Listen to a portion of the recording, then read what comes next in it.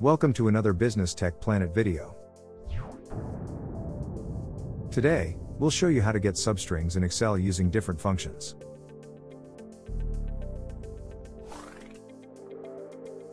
First, we'll explain what a substring is. Then we'll be using the left function,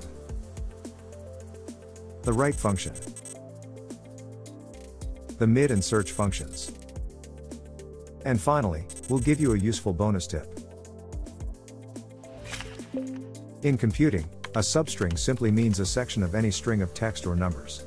In this example, hello world is the string of text, and hello would be a substring. Or world would also be a substring.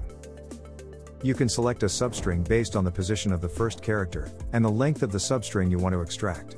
In hello world, there are 12 characters, which includes the space in between the two words. If we want to extract hello from the string, we start at the first character, and return the first 5 characters.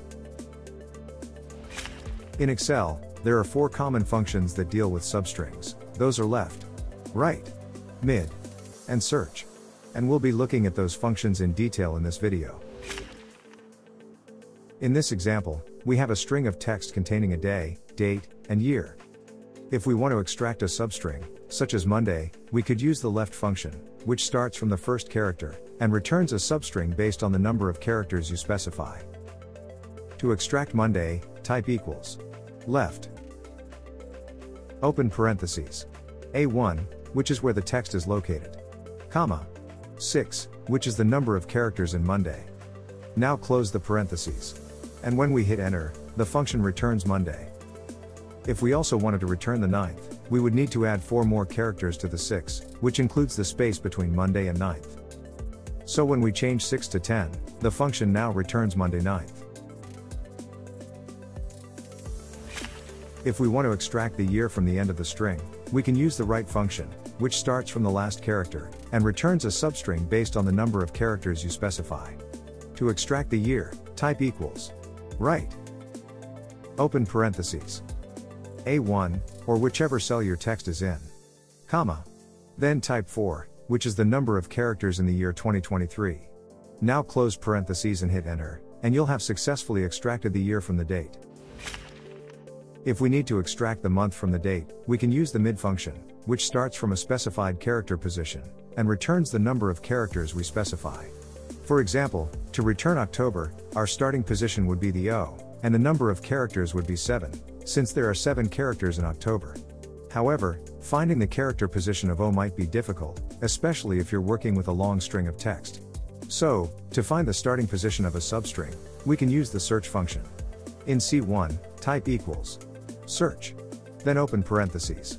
Now, in quotation marks, type October, or whatever substring you're searching for. Type a comma.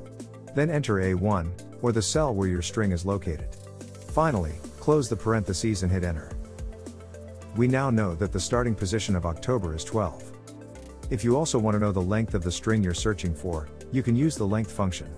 To do that, click into C2, or any empty cell of your choice, and type equals len, open parentheses.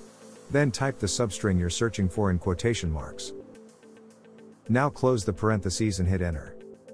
Now we know that the length of October is 7.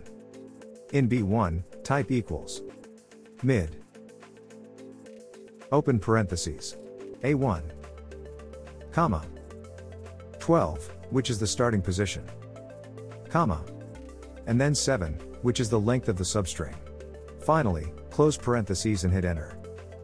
That's it, we've now extracted a substring from the middle of a string. Here's a bonus tip if you have a list of variable length substrings that you need to extract. For example, we have a list of URLs where the name of the sites have different lengths. A simple way to get rid of the surrounding text is to use the substitute function. To do that, click into B1, and type equals substitute. Then open and close parentheses. Inside the parentheses, the substitute function takes 3 parameters. The first parameter is the text, or the cell where the text is located, which in this case is A1. The second parameter is the substring you want to change or remove, which is https://. Make sure the substring is in quotation marks. And the third parameter, also in quotation marks, is the replacement text, which you can leave empty if you want to remove the substring. Hit enter, and you'll find that the start of the URL has been removed. If you also want to remove the .com, we can nest another substitute function within the first. Instead of A1, type substitute. Then open and close the parentheses. Again, for the first parameter, enter the cell where the text is located. Type .com in quotation marks for the second parameter. And leave the quotes in the third parameter empty. Hit enter again, and you'll see that both the beginning and end of the string have been removed.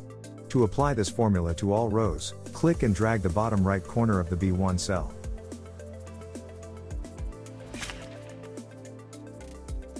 That's all for this video. If you found it helpful, why not buy us a coffee? We'd really appreciate it, and you'll be helping us grow the channel. Thanks for watching. Remember to check the description for additional resources. And don't forget to subscribe for more Microsoft videos.